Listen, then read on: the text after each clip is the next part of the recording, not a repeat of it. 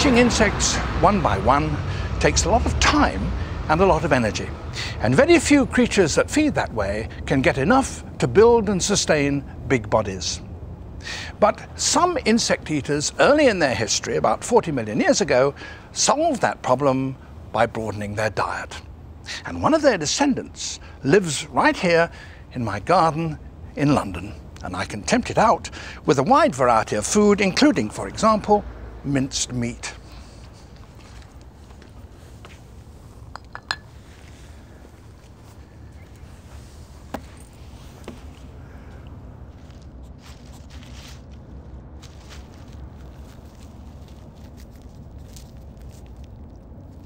The hedgehog is still very much a creature of the night, but it's too big to hide in the leaf litter. That makes it vulnerable to attack from animals like foxes. To make up for this, its hairs have become a cloak of prickles. And if it thinks it's in real danger, it's got a special trick.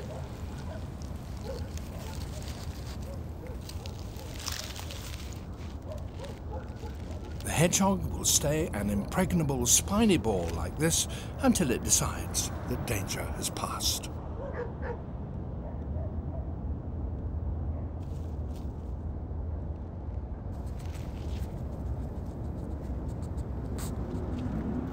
But one thing is guaranteed to make a male hedgehog drop his guard: the promise of an amorous liaison. If you're outside on a spring evening, you may be lucky enough to witness an extraordinary sight.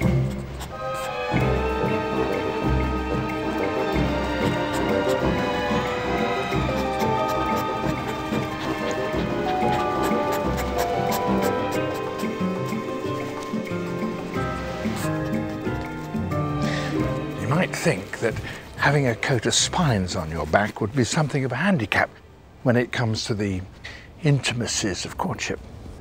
And indeed, classical naturalists thought that hedgehogs actually mated belly to belly. The male noses the female's spines, which seems to excite her. Although, as far as he's concerned, it does look rather painful.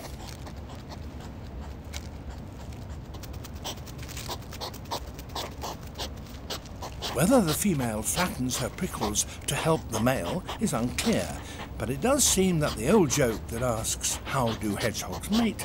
was right all along. The answer is, of course, with great care.